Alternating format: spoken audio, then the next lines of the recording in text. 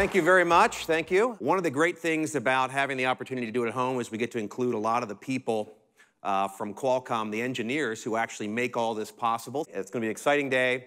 But first, before we start, I do want to say that we have a lot of thoughts and best wishes for everybody who really is impacted by this unprecedented situation with the coronavirus, especially our employees, our suppliers, their families, and of course all of our friends in China and now increasingly worldwide. So despite the challenges though, I do think the main message for us is the industry keeps moving.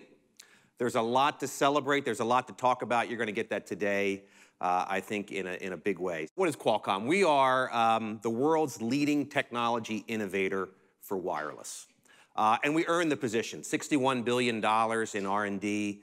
We started 35 years ago. We've worked on every major change in the industry and really led that path. And there's nothing more significant than the path to 5G, which we'll talk about a lot today. And you'll start to see, you continue to see more and more of the important product roadmaps and partners that really make it happen. With 5G, it's really about the superior network, and it disrupts everything, not just another update of phones. It is, in fact, another update of phones, but it's much more than that. It's actually disrupting every industry that you can think about, from healthcare to energy distribution to retail to the factory to every major large industry will be disrupted by 5G. It's probably the biggest opportunity that we have seen for the wireless industry and for Qualcomm in the 35 years that we've been in existence. Now, to put that in perspective, how big of an opportunity is it?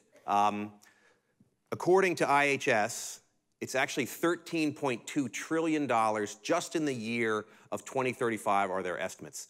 That's up by $1 trillion in just 2 years, the estimates. That's a tremendous impact to the world economy. So the future really is wireless. If you think about the opportunity for 5G, and it's really the beginning of a multi-decade opportunity for Qualcomm and the global economy. So it's my pleasure to actually introduce Cristiano Amon. We're going to talk about the overall state of 5G, what has happened in 2019, what is coming in 2020, and how we continue to evolve this great technology that is going to impact so many industries and actually transform not only how we do everything connected with the cloud and our mobile devices, but also is going to transform the future networks and the future of the internet. Qualcomm is the undisputed leader in 5G, but that is the result of more than 2 decades developing fundamental inventions and technology that are at the basis of the 5G. And the reason we are a leader is because we have this belief that not one company can do everything. It's really about partner and collaborating with other industry leaders, as you're going to see today, as we can build an ecosystem.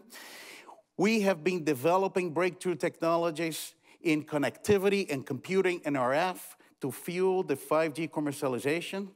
And with that process, we also have the world's best, most valuable patent portfolio and licensing business. And that is a story of a company which is very focused about sharing technology and building an ecosystem so the entire industry can benefit from technology transitions such as 5G. We're on track to get 1 billion 5G connections by 2023, which is going to be 2 years faster than what it took 4G to get to 1 billion connections. There's many more opportunities for us to see billions of devices connected with 5G. And our job is to be focused of driving 5G to a scale, across all regions and all price points. Ericsson's been with Qualcomm since the day one of accelerating 5G by more than 1 year, and has been part of achieving, breakthroughs in world's first on this technology. And I think that's clearly, you can see where the 5G leadership is. Qualcomm is a great partner to Ericsson. Most recently, we did a fantastic demo, 4.3 gigabit per second over 800 megahertz in 2 different millimeter wave bands. A great achievement. This is incredible, to double the speed of millimeter wave and achieve 4.3 gigabits per second. One of the simple descriptions that I heard from some of our partners, actually I heard this from the CEO of AT&T, that described that 5G is about bringing fiber to the phone in terms of performance. And when you look at those speeds, we're there. The name, that has been associated with all the 5G launches is the Qualcomm Snapdragon platform. It has become the platform of choice for 5G, power leading devices across many industries. And with our portfolio of going from the Snapdragon 8 series to the 7 series and beyond, Snapdragon is also going to be the platform that will scale 5G globally. And the design pipeline on 5G Snapdragon now is higher than 275 across leading smartphones, mobile hotspots, consumer premise equipment for mobile broadband, and the 5G PC. In addition, it's starting to be deployed into connected 5G cars, industrial IoT devices, and much more. The GSMA gave Qualcomm X55 Snapdragon 5G modem platform the Disruptive Device Innovation Award. It was selected by a number of judges, and we just received that award yesterday. And we're very proud. We're very proud to announce our third generation 5G modem. The X60 modem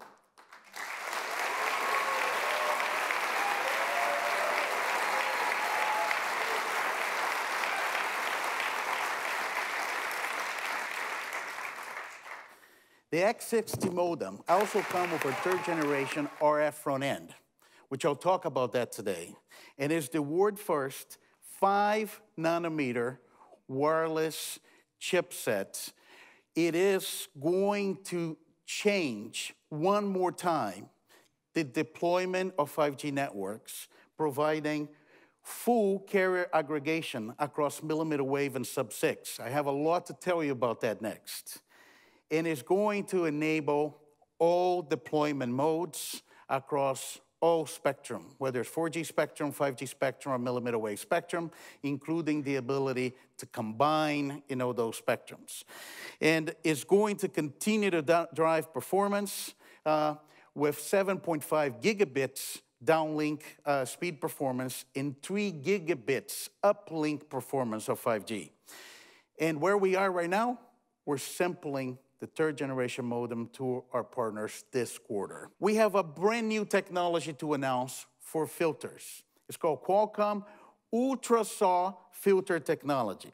Qualcomm is now, with UltraSaw, the benchmark in performance for filter technology, especially for the high bands. What I'd like to do is welcome to stage Dr. Lee from Samsung. Congratulations to you and Team Qualcomm on your very impressive launch of Snapdragon 865. Earlier this month, we, Samsung, had our own launch for the new Samsung Galaxy S20, which is one of the first phones to feature your Snapdragon 865. We at Samsung truly believe that 5G has the transformative power to change everything people can do with their phones. We see this year 2020, as a critical moment to establish the role technologies like 5G will play in our lives. We are making 5G available to more people more quickly than anyone thought possible. But we must also ensure that consumers find the 5G experiences to be valuable. That is why we are working closely with Qualcomm to create new mobile 5G experiences that are easy to use and make your life better. We want to give you an idea of some of those 5G experiences that you could have building on the many things that Dr. Lee, outlined. And we think about a live concert experience, and the reason we picked that, because it has many, in one single place, has many of the different attributes that of the 5G technology and how much better it is than what we have today with 4G. One of the ways to think about this is, let's say that you're in a concert or in a sports stadium, lots of people, congested environment. Typically, you don't have a very good network experience over there. The data rates are not that high. What I have here is, this is the Samsung Galaxy S20 Ultra 5G, the latest one with our X55 modem RF solution. It's connected to an Ericsson base station right here in our lobby using 5G millimeter wave. And it's connected to a commercial network, a commercial Verizon network, so it's all live right now. You can seamlessly go from one viewpoint to another viewpoint. Shout out and thank you to the artist, Steve Aoki. They work with us to show this experience. And we're very excited to see how this actually could change in general how people will experience, live music.